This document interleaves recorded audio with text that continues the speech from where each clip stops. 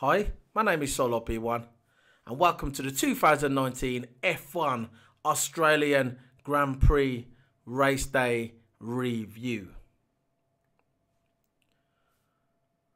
And all I can say is, Valtteri Bottas, congratulations. He deserved it. He totally deserved it. After the season he had last year, how disappointed he was in himself. How Mercedes was disappointed in him. The way he was in Formula 3 and Formula 2. How good he was. The potential Valtteri Bottas had. Showed today. It showed today. Valtteri Bottas, P1, on top of the table, 26 points. It would have been 25 points, but he got the fastest lap of the race as well to earn him that extra point. And he has now got 26 points. Valtteri Bottas. Who would ever thought after the first race of the season that Valtteri Bottas would be on top of the F1 table? And who would ever thought that at the end of the first race that Ferrari wouldn't even get on the podium? This big expectations of Ferrari for winter testing, through practice session, this big expectations. Everybody thought this was Ferrari's time. I know it's only the first race, but they didn't even get on the podium. Now the Ferrari marks on the internet are all going, oh yeah, it's Vettel's car. Oh, you'll see. Whatever excuses, it doesn't matter. The fact is that Valtteri Bottas won. He won the Australian Grand Prix. And Lewis Hamilton came in on second. He was second, so that's good for the constructors. 1 and 2 Mercedes. 1 and 2 Mercedes. Now, do I think something was wrong with Hamilton's car? Maybe. He said after the race that he thought... Actually, he said he knows what's wrong with the car. He just has to speak to his engineers. I don't know. He knows. Maybe he does know. I don't know. But you can't take the victory away from Valtteri Bottas. It was well deserved. Now, during this race, as soon as the race started, and you know what I'm going to talk about, can this guy go through anymore? Can he take any more? Yes, I'm talking about Daniel Ricciardo. Last year, his luck was absolutely... The bad luck diminished him. He wasn't the same after last season, but he came into this season, new team with Renault, new start, in his home country of Australia. And he's come into this Grand Prix as a fan favourite. We never expected him to win, but we expected him to finish the race. And the retirement. Now, this guy, I hope this bad luck doesn't continue through the season. It just can't continue through the season. So, I'm going to start doing this review. But I just want to take my hat off to Valtteri Bottas. Well deserved. And now Valtteri Bottas is... I'm not saying he's even going to win the next Grand Prix. Maybe he may not win in Bahrain and he may not win in China. But he won here.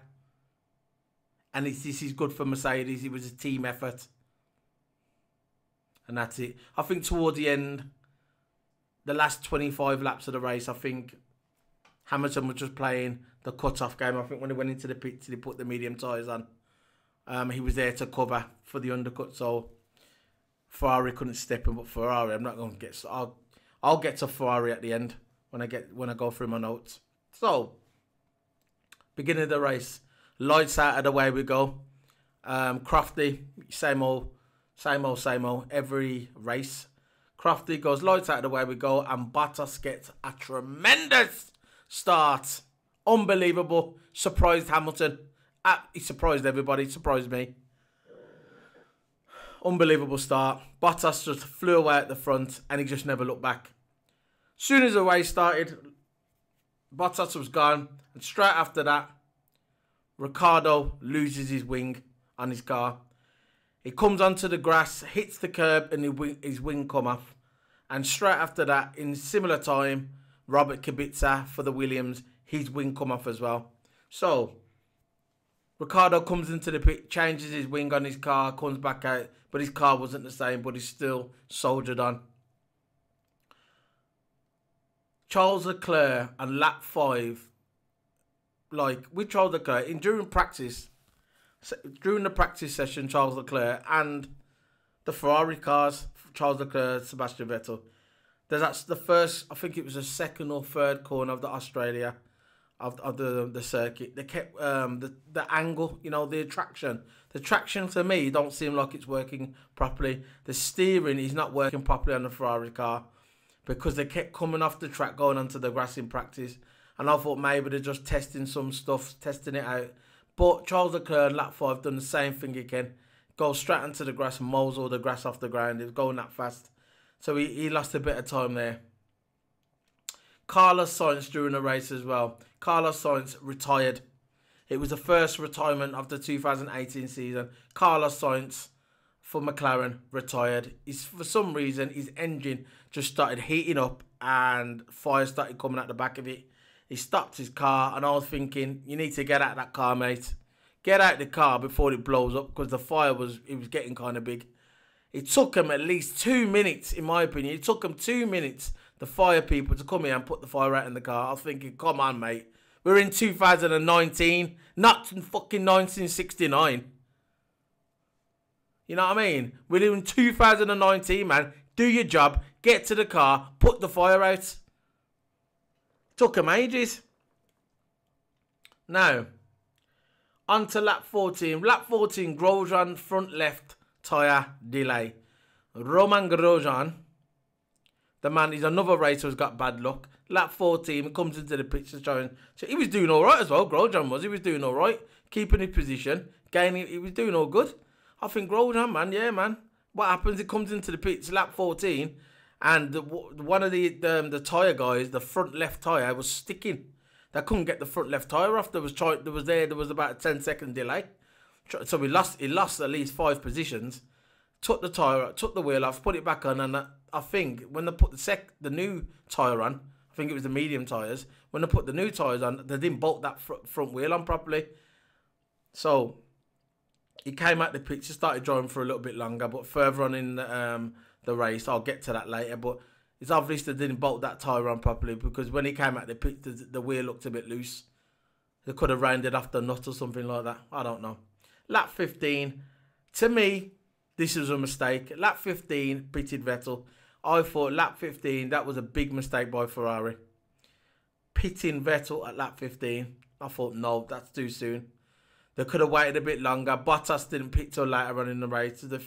Max Verstappen didn't pit till later on in the race. I thought they pitted Vettel too early. Lap 15, put the medium tyres, came out, started racing again. Lewis Hamilton, lap 16, big mistake as well in my opinion. Pitted Lewis Hamilton, medium tyres, lap 16. It seems like the Mercedes was trying to cut off Vettel. So as soon as Vettel went in at lap 15, they wanted to do the undercut. So they brought in Lewis Hamilton the lap after to undercut the Ferrari, which it worked. So in my opinion, Vettel wouldn't have pitted at lap 15. Would they have pitted Lewis at 16? I don't know. Now lap 26.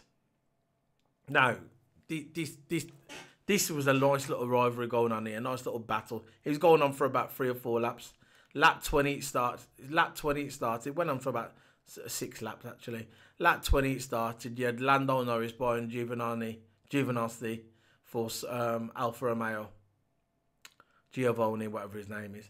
But Lando Norris was battling, man. You know you know what? Lando Norris, a couple of years ago, I weren't really a fan of him. I don't know what it was. I was just never a fan of him. The way he came across, I just thought, nah, I just don't like the guy. I just don't think, you know when you speak, when you see someone and you don't feel right, something about you don't like. But I watched a few YouTube. I followed him on YouTube. I subscribed to his channel, and I watch him how he loves his sim racing, really into his sim racing. Goes to go-karting events. He's a racer, And I just like his personality. I just think he's grown on me. Lando knows he's actually grown on me. I never liked him before. I didn't hate him. I just thought, nah, he's just not my kind of driver. But now I've seen him, the way he's on his channel, his personality, and the way, before the race started, he was just standing there. He had his arm on the side of the barrier, and he was just there waiting to start the race. I thought, you know what, this is a young guy, right? He's got confidence, man. I like people who's got confidence, and I like racers when they're a bit cocky as well. What Formula One driver's not cocky? If you're not cocky, you're doing something wrong, man. And he was just there, and he looked cocky, looked arrogant. I thought, you know what, I like this guy, man. Plus, I watched him on his YouTube channel. I like his personality, and I just thought he's just grown on me, Lando Norris. He was having a great battle. He was with Giovanni. And he was just for 6 laps trying to pass him. And on the 26th lap, Lando Norris passed him. And I thought, fair play to him, man. You know what I mean? He's from Britain as well. And he's in a McLaren. He done well he got into Q3 and qualifying as well. This guy's the real stuff, man. He's the real deal. So respect to Lando Norris. He's grown on me, man. He's grown on me. So, on to the next big thing in the race. Ferrari. Oh, that looked terrible. Max Verstappen passes Vettel on lap 31. Lap 31, he just passed him, got the DRS on him.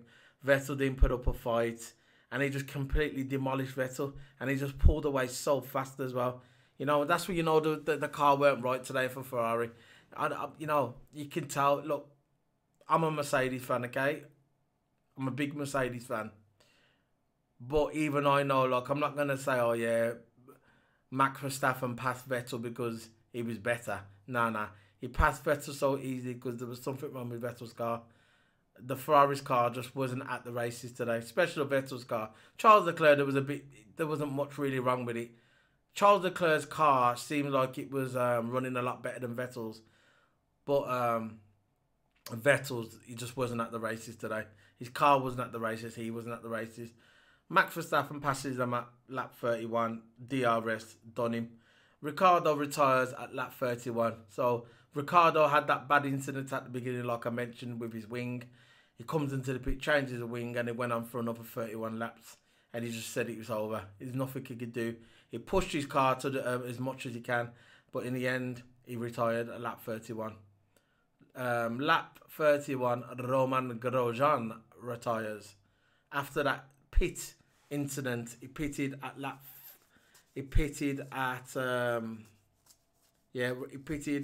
think it was lap 20 or one of them. He pitted because Roman Grosjean, his wheel wasn't, he had a delay in the pit. He came into the pits, changed his tyre, his front left tyre got stuck.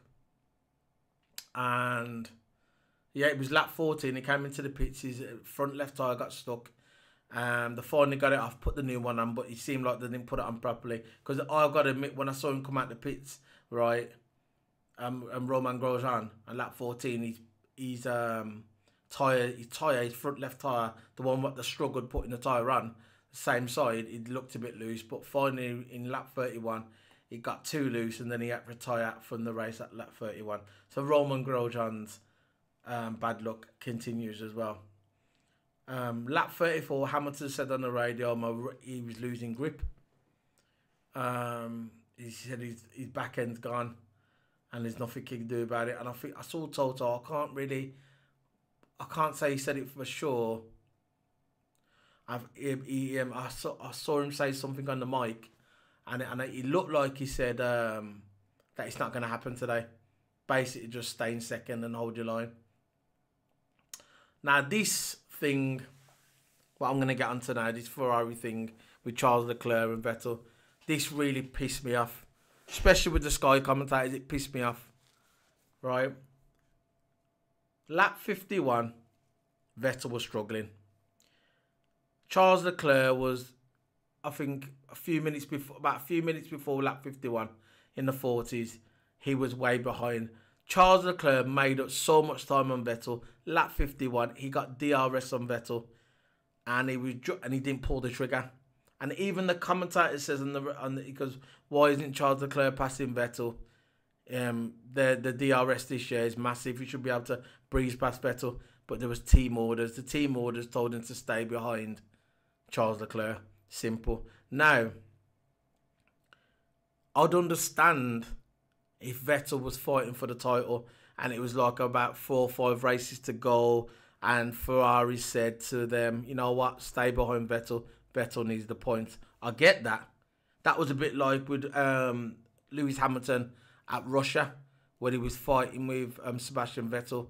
And then even though Lewis Hamilton was ahead in the table, he still wanted them extra points. So they told Valtteri Bottas to move over. I get it.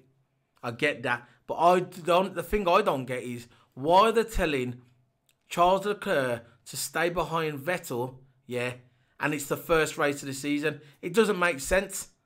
Charles Leclerc could have easily passed Sebastian Vettel, but they told him, no, stay behind Vettel Ferrari. To me, that is just total disrespect to Charles Leclerc. He's coming. If he's faster than Vettel, let him stay ahead. Today, he was obviously the faster driver, but they told him, no, don't pass Vettel, stay behind. And then when the commentators come to Sky commentators, Sky says, oh, I didn't really hear anything. I don't think they told him to do that. Maybe they just told him to stay there because, we're going to get the points anyway. But if that was Lewis Hamilton, like when Lewis Hamilton was in Russia, yeah, when Toto pressed the tactical button, yeah, and told Bottas to move over for Lewis Hamilton, the Sky commentators were on him like fly and shit. Because it's Ferrari and it's not Lewis Hamilton. Oh no, it's one of them. It's Ferrari decide to do that. It's up to them. This is what I'm talking about, the bias commentary on Sky Sports. I ain't going to get into that today, but you know where I'm coming from. If you watch the highlights, you'll see where I'm coming from. If you watch the race, you know what I'm coming from. You know where I'm coming from. So I thought that was a bit out of order. So when it comes to the end, Valtteri Bottas got the win. So I'll go through how it ended. Valtteri Bottas with the win. Second, Lewis Hamilton. Hold on, let's get this cursor around here. Let's get this on there. Yeah, Valtteri Bottas with the win. Lewis Hamilton second. Max Verstappen third. Hold on, let's sort this out. Max Verstappen third. And fourth, Sebastian Vettel. Fifth, Charles Leclerc. They were the top 5. So, hold on. They were the top 5. Kevin Magnussen was 6th. 7th was Nico Hülkenberg. 8th was Kimi Räikkönen. So, Kimi Räikkönen done all right for the car he had, to be fair. 8th was Lance Stroll. 10th was Daniel Kvyat. 11th was Pierre Gasly. 12th was Lando Norris. 13th was Sergio Perez. 14th was Alexander Albon. 15th was Antonio Giovinazzi. And 16th was George Russell. 7th was Robert Kubica. And DNF didn't finish for Romain Grosjean, Daniel Ricciardo, and Carlos Sainz with the retirement with the fire. So that's how it finished. Now the tables, as we see after the first race, Valtteri Bottas is first place, top points, 4 points, 26 points. He would have had 25 points, but because Valtteri Bottas got the fastest lap, that new rule that just came into it, what's just come into it this year, if you get the fastest lap on the race, you get an extra point. So we got full maximum points, 26 points. Second, Lewis Hamilton with 18 points.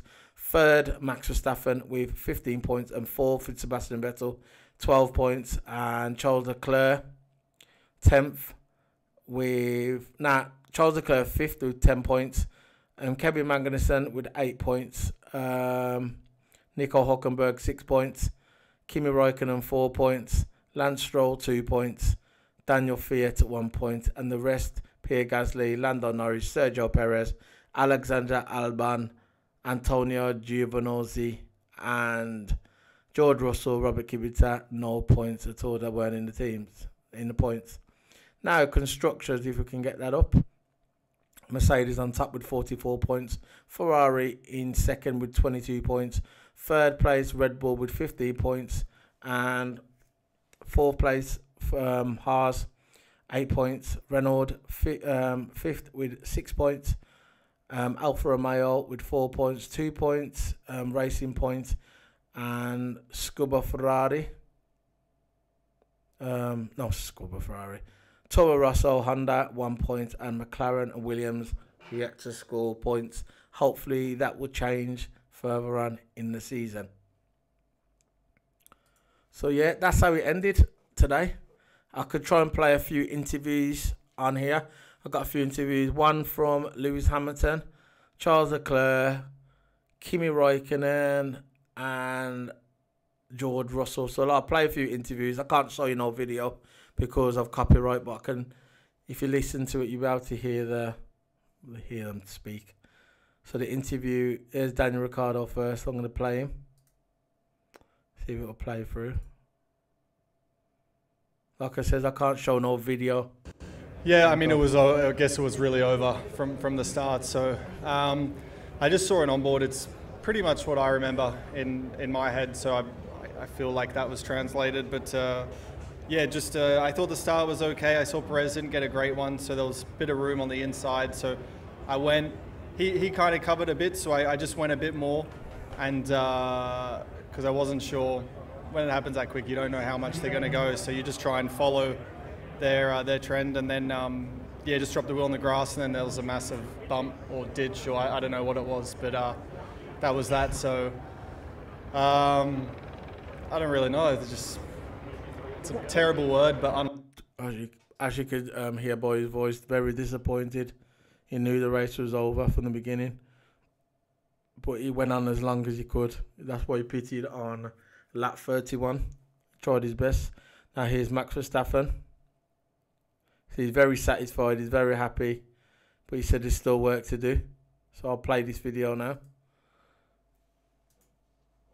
if it will play.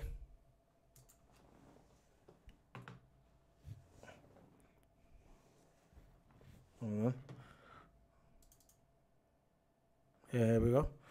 Max Verstappen talking. Yeah, very satisfied. Of course, to get by a Ferrari on the track is not easy around here because it's just very difficult to follow in general.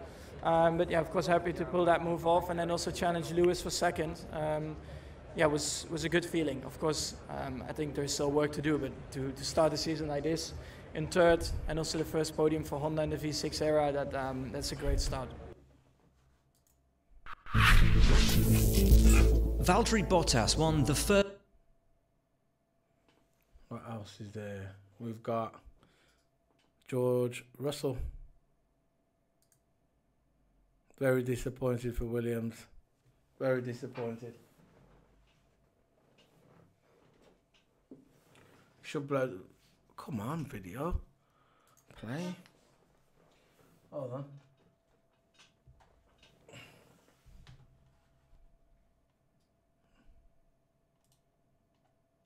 There we go. How was your Formula One debut? Yeah, I mean, it sounds pretty awesome when you say that, but obviously, a bit of a long, lonely race, and at the end of the day, just had to bring the car home because we are so far off the pace, and it was pretty much a test session for us just to understand. We did an additional pit stop to try all three compounds of tyres, and that's unfortunately where we are at the moment. Do you Very disappointed for George Russell. Such a big talent, but there's just cars not having it, is it? It's just going to continue for the rest of the season. Williams, I hope it don't, but I just got a bad feeling. I just got this feeling it is. Let's go for some more interviews. Here is Lando Norris. He said he was very disappointed in his performance today. I thought he done okay. I thought he done good. Lando, your Formula One debut, no points at the end of it, but how did it feel to be a Grand Prix driver? I mean, it felt good. I was quite lonely out there for a lot of it, so it felt pretty long. But yeah, very happy to get it out of the way. You know, I was quite nervous coming in about everything, and I feel a lot more confident now and going into Bahrain because of how I've done this weekend and just getting it out of the way. But at the same time, a bit more disappointed about how I did today because there was more potential to be had. I just didn't maximise everything, basically. A couple of mistakes, and yeah, that's why we didn't get any points. So that's something I need to work on for next time. Was it the start that really cost you? You lost a few places there? I wouldn't say so much the start. It obviously put me back a little bit. The initial start wasn't too bad. I mean, it wasn't great. I got a bit eager on the acceleration phase and got a bit of worse spin. But it was more the Giovinazzi part of it. Everyone else went straight past, and I just struggled to get close and just make it clean, basically. So, yeah, that cost me the position on Stroll and Kvyat, and a better chance of top 10. I wouldn't have been guaranteed, but a better chance. So that's just something I need to work on for next time. Thank you. Seems very. I thought he'd done all right, but it's good that he's got that passion in. His first race. Most people having an F1 debut or racing debut, whatever they do in F1, GT, Le Mans, whatever. But they'll say, you know, it's my first race. I'll do better next time. But he's really hard on himself because he knows he can do better. But I thought he'd done all right. I did. I thought he was fine. Lando Norris. Now let's go on to Charles Leclerc. Your Ferrari debut, but did it go as you'd hoped? Not really. I think the start was pretty good. Going into on the outside of Seb in the first corner. I don't know whether he has seen me or not, but then I had to go in the cross because I had no space. So then I lost 2 positions, and then back to 5th, and I just did my race from there. Did a small mistake in the first stint, but yeah, then it was pretty positive. The second stint was pretty quick.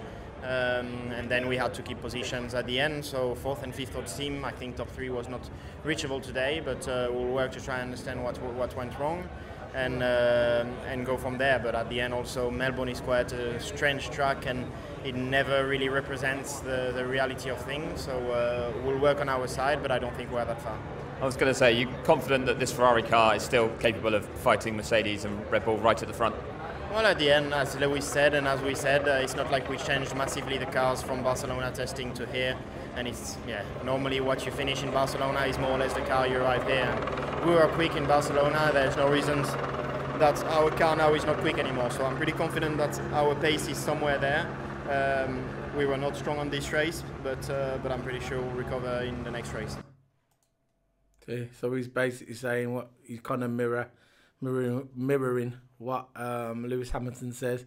So it's a strange track. It's one of them tracks when you get in front, it's hard to take over. It doesn't really represent the car's speed. He said the next one in Bahrain, you're going to see the better Ferrari. That's basically what he's saying. He's confident. He said a little thing at the beginning. If you listen to what he says that when he was coming on the outside of Vettel, he weren't sure if Vettel saw him, and that basically Vettel should have kind of moved over a bit so he could kind of slip into the gap, but Vettel weren't giving him no room, kind of fought him off the track. That's what he's saying. I'm not sure if Vettel saw me and that. So there's a little thing, a little inclination, a little hint that there's something to come between them two, especially if we start out qualifying Vettel. That'd be interesting. Anyway, now on to Lewis Hamilton. Talking about turn Lewis, one. it obviously looks like it was all hinging on the start, this one. Was it sort of a case that once you got to the first round of pit stops, it's whole positions, or were you still chasing Valtteri down? No. Once we got through the first corner, it was pretty much done and dusted. So it was really about just bringing the car home and bagging the points, really. And naturally, I had to pit a lot earlier, so I had a long stint in that second stint. So I just drove super under par to try and make sure I had tyres left at the end of the race. Were you always comfortable with Max when he was closing you down? Because he was pushing hard.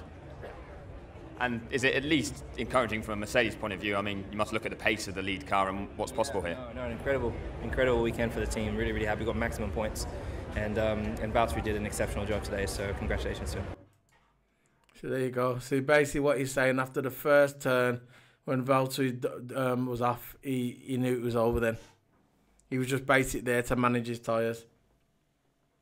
So now, let's go on to Kimi Räikkönen. This one's only 39 seconds. Kimi, talk us through your race. What were the challenges you encountered today?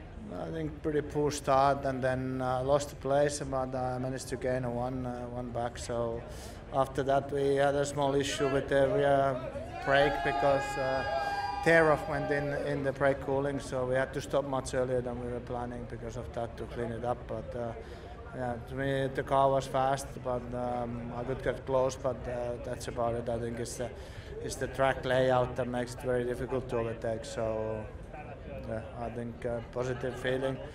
I think we could have got better end result, but we take this and go for next one.